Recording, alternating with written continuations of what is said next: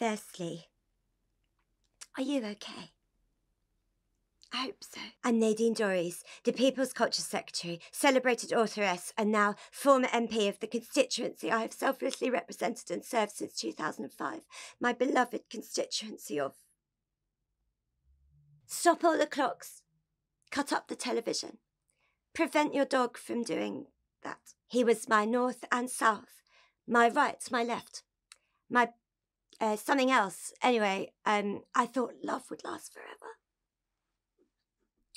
I was wrong. Famous poem that is very relevant today by J.R. Hartley. I'm here to read you a new section from my best-selling novel, His Frontbench Woman, now free on the front of You magazine. Chapter 37, The King is Dead. No, not that one, and no, not like that. Political heavyweight and glamorous icon Naomi Forrest was, for the first time, emotional like a baby. Tears flowed from her eyes like Niagara Falls, the mythical waterfall where Merlin lived in the old days. You can't go, oh captain, my captain. She beat her fists against the former, for now, Prime Minister's strong blonde chest. You have so much still to archive.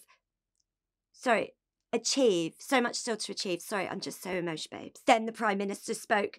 For now, my loyal and very capable and ravishing colleague and most trusted condiment, I must stand down, he said firmly with a voice that was both distinguished and erotic. Then I shall too! Naomi puffed out her chest like one of those weird birds on a Life on Earth documentary from that snake traitor channel BBC. But when she did it, it looked noble and also sexy and classy. I shall resign as an MP, whatever that is. Naomi, no! Her Prime Minister exclamationed. Yes, you must take my beautiful MP seat of... and what's more, I'll have your baby.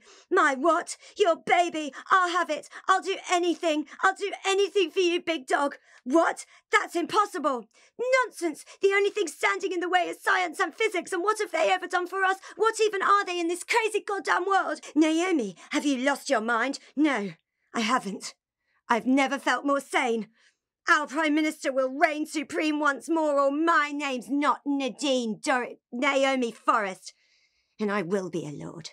You mark my worms.